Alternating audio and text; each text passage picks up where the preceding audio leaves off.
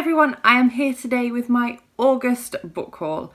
As usual, I've got far too many books to show you. In fact, I've got 51 books to show you today.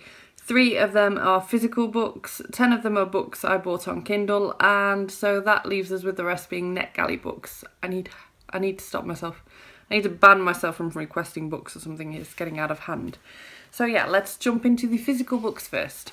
I've had a voucher sitting around on my bookcase for quite some time now to go and spend anywhere, but naturally I wanted to go and spend it on books.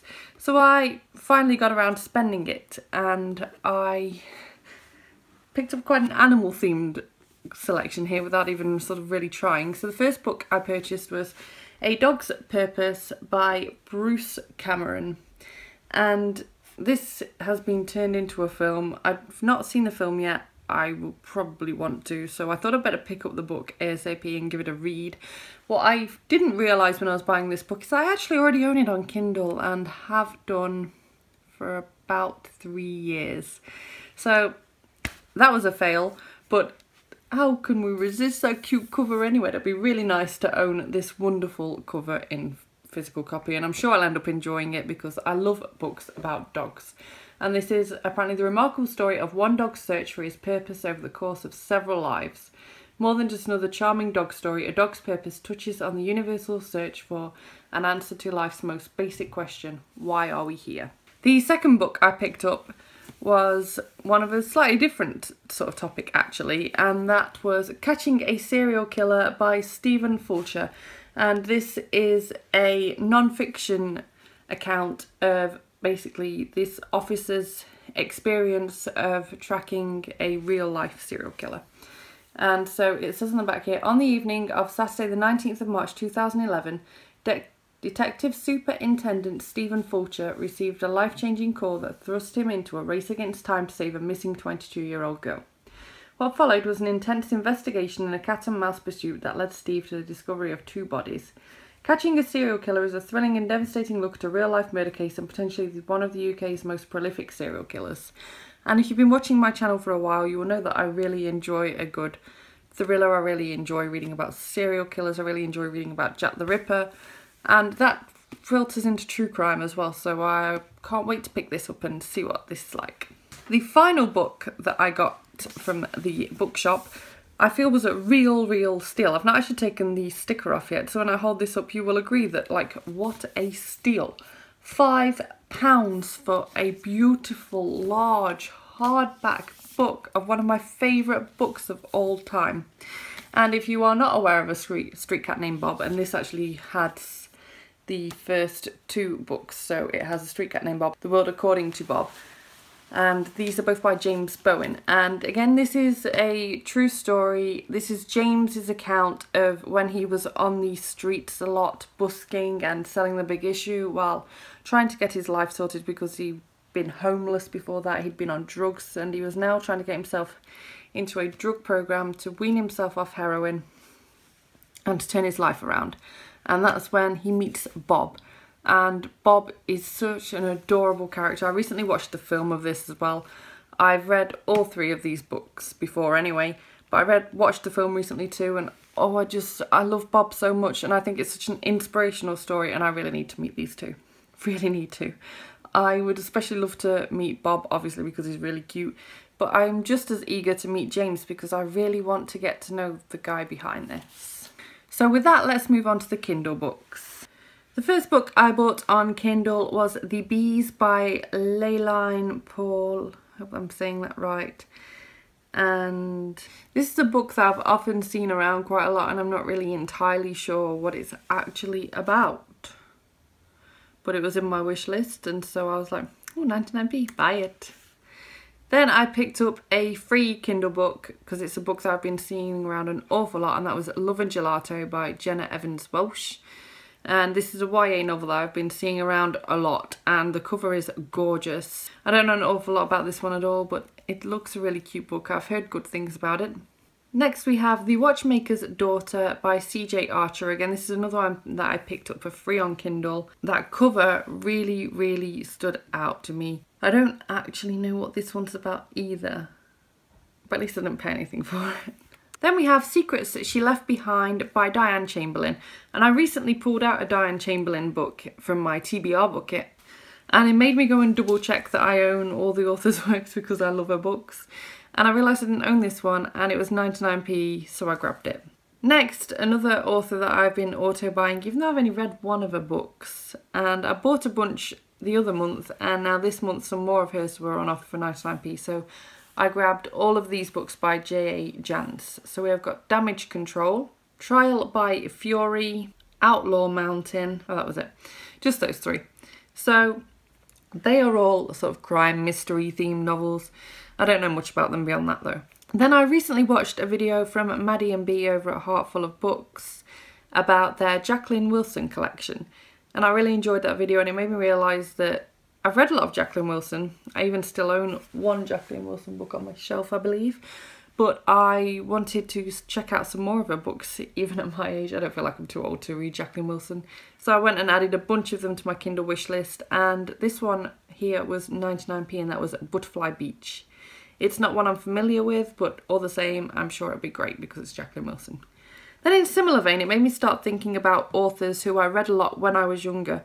And it made me think of the Animal Arc series, so I started adding a load of those to my wish list. And in the meantime, I also discovered another book by this author and thought I'd give it a go. So this is Summer at Hope Meadows, Book 1 by Lucy Daniels. Then again, from my TBR bucket, I pulled out a book, and it turned out to be the second in a series, and I wasn't sure whether I could read that book without reading the first one, and then I realised that the first one was quite short, and I got decent reviews on Goodreads anyway, so I went and picked it up, and that was Shame on You by Tara Sivec.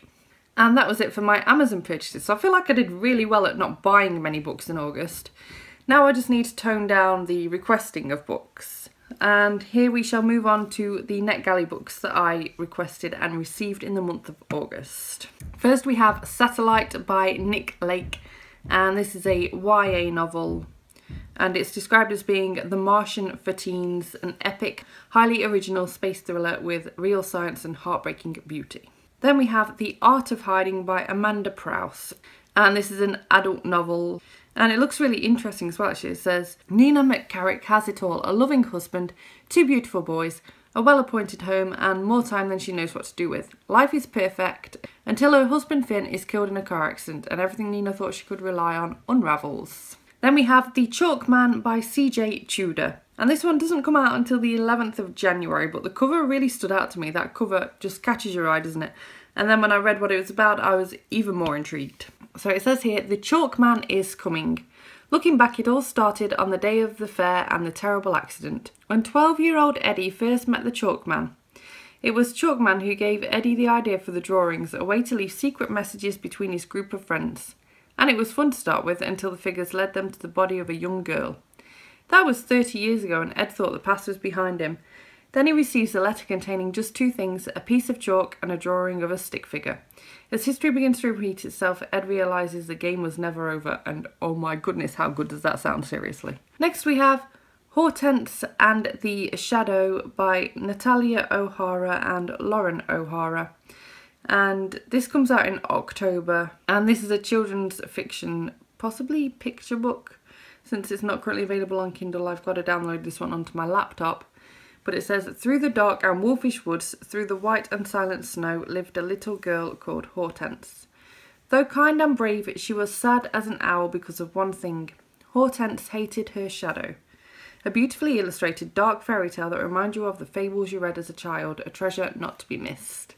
So this one looks really cute. I can't wait to give this one a go. Then we have Here and Gone by Haylen Beck, and this is an adult mystery thriller novel. I'm not going to read this one out to you because with thrillers you never really know whether they've put too much in the description, and I don't want to spoil it for anyone, but that cover really called out to me. Then we have I Am Behind You by John Ajvide Lindqvist, and this comes out this month. And this is described as being the new Stephen King, a magician of genre fiction. And this is an adult horror novel. So it says, Molly wakes her mother to go to the toilet. The campsite is strangely blank. The toilet block has gone. Everything else has gone too. This is a place with no sun, no God. Just 4 families remain. Each has done something to bring them here. Each denies they deserve it.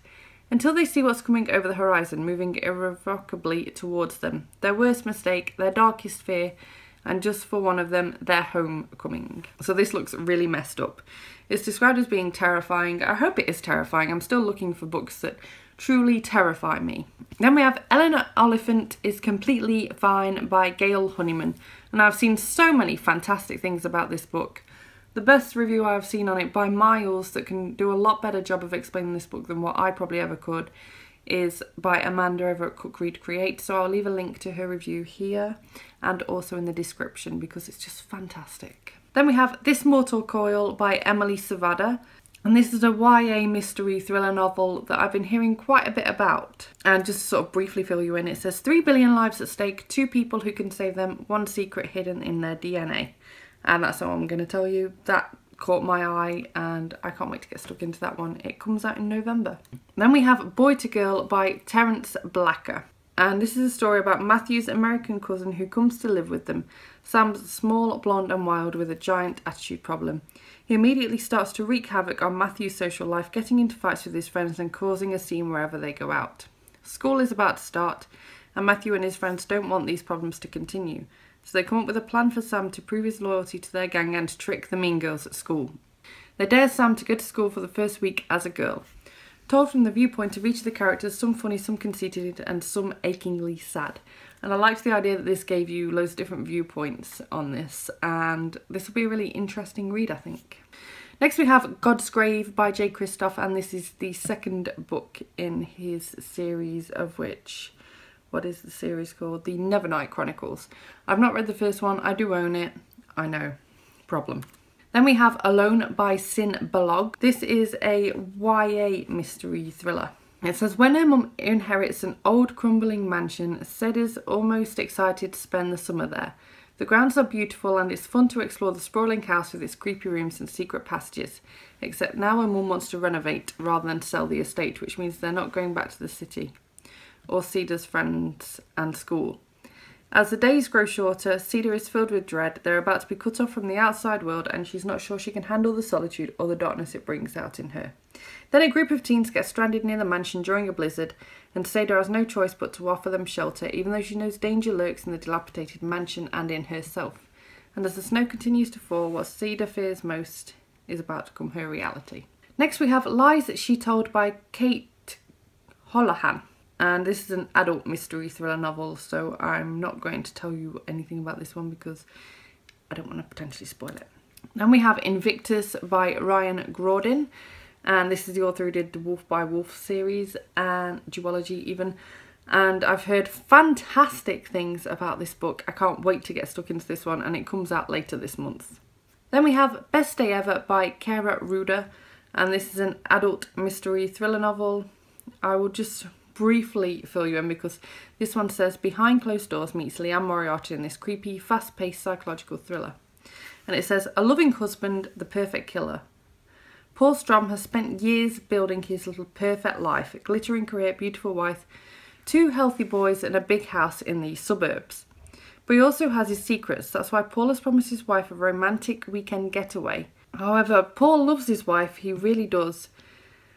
But he also wants to get rid of her. And with every hour that passes, Paull ticks off another stage in his elaborately laid plan. Like, how messed up does that sound? Then we have The Wicked Cometh by Laura Carlin. And this comes out on the 8th of February, so we are miles away from this one yet.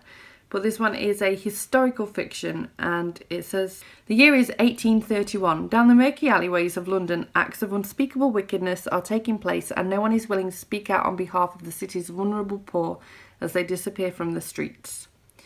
Out of these shadows comes Hester White, a bright young woman who is desperate to escape the slums by any means possible. Next we have The 1000th Floor, which someone had recommended quite recently, and I saw that and I was like, oh, that sounds fantastic. So I absolutely had to pick this up. And this one is set in Manhattan in 2118, and it's a 1,000-story tower stretching into the sky, glittering version of the future where anything is possible if you want it enough. And like each layer of the building is different, like social class. I think the higher you are in the building, the like better off you are, I think, if I remember correctly. But I was really excited to hear about this one, and the sequel is also later on in this haul as well, I think. Next we have Reach for the Stars by Colleen Coleman, and this is just like a kind of chick lit kind of book. I just saw it, that cover reached out as being quite a fun read, and so yeah.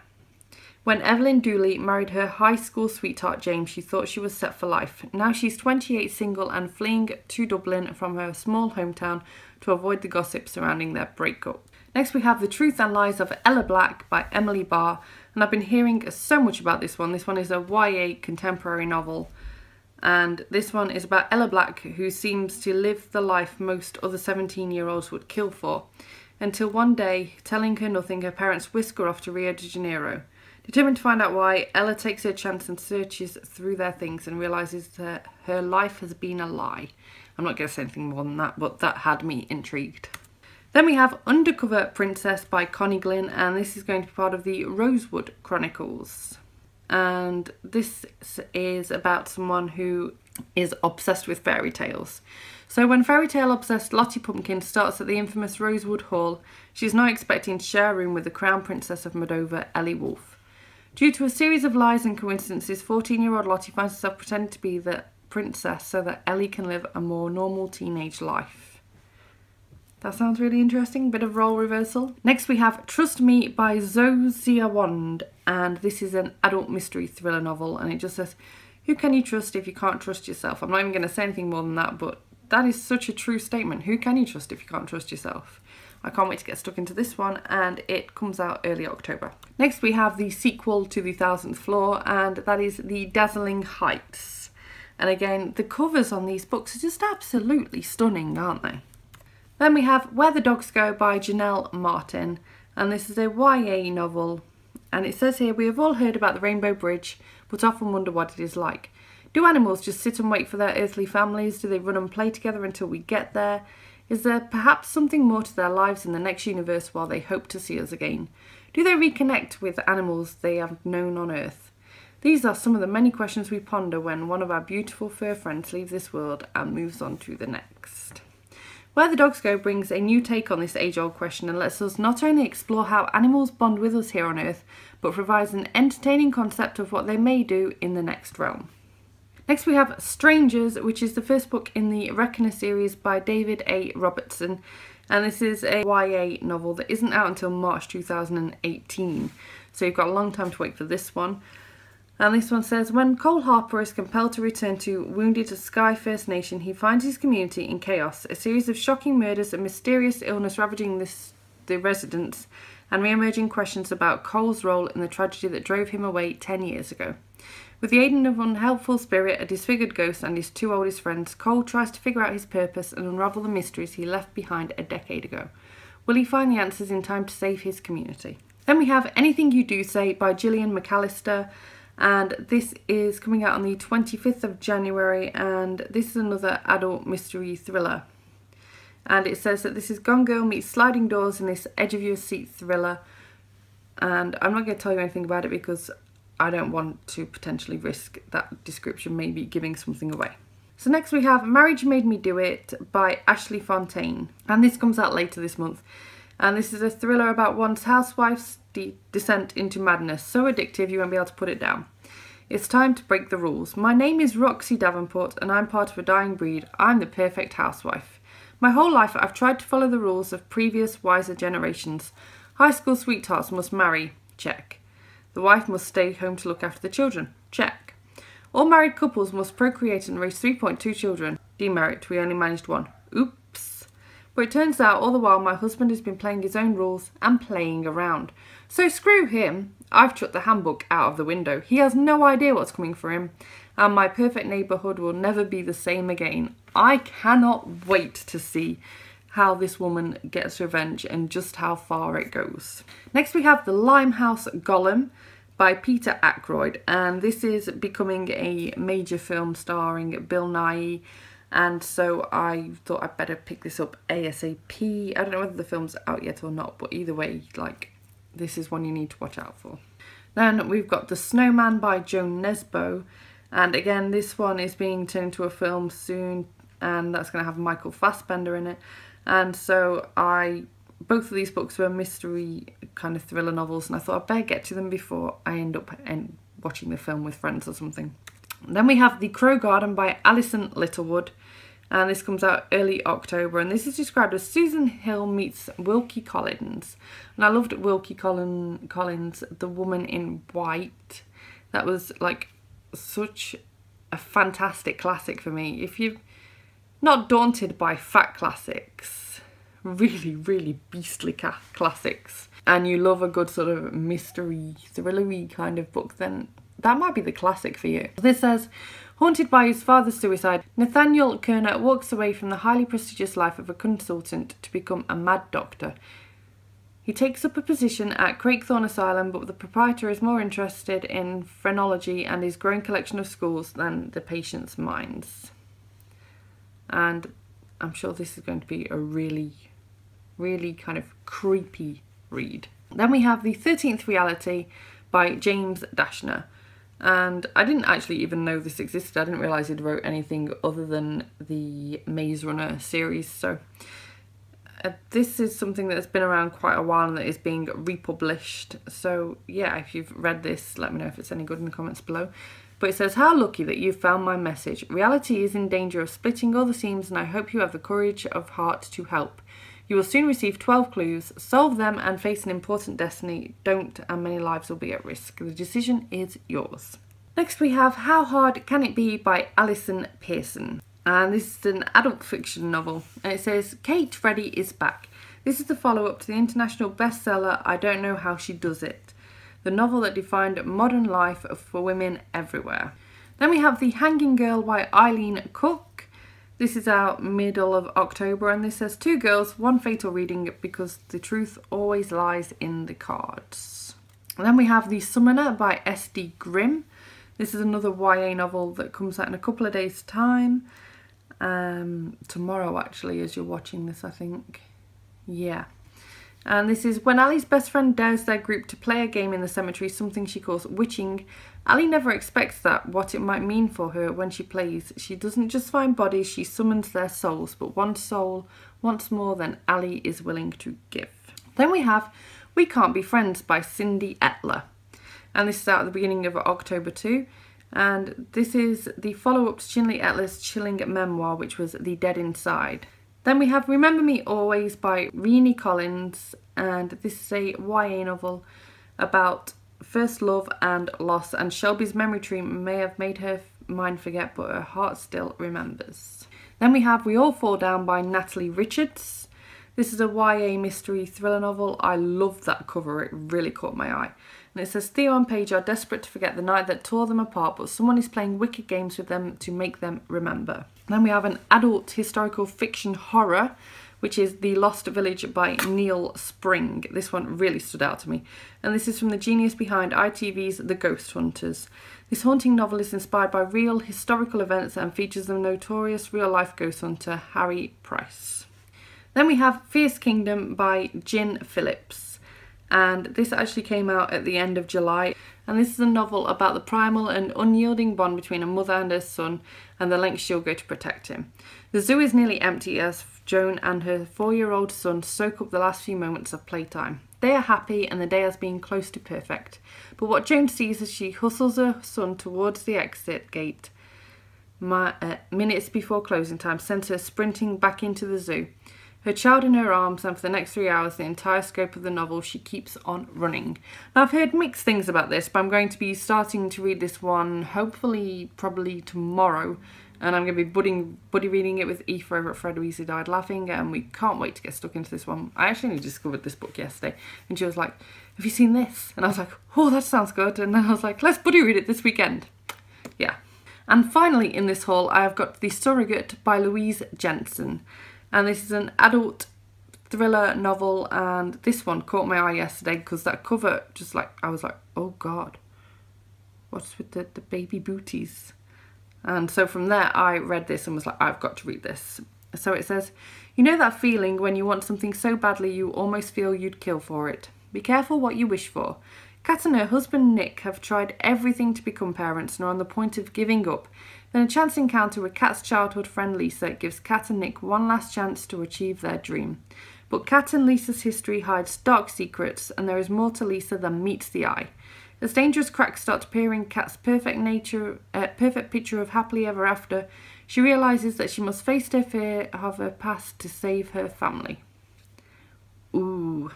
And so that, I can't believe I'm finally at the end of that book haul. That wasn't quite so bad, was it? I don't even ache. I am going to try and cut down for next month. I say that every month, but at least I cut down on the buying, so now I just need to cut down on the requesting. If you've made it to the end, well done. Thank you so much for watching. If you like this video, please give it a thumbs up. Subscribe by clicking the image of me just so if you want to see more book reviews and other bookish content from me. And I will see you tomorrow with a book review. Bye bye!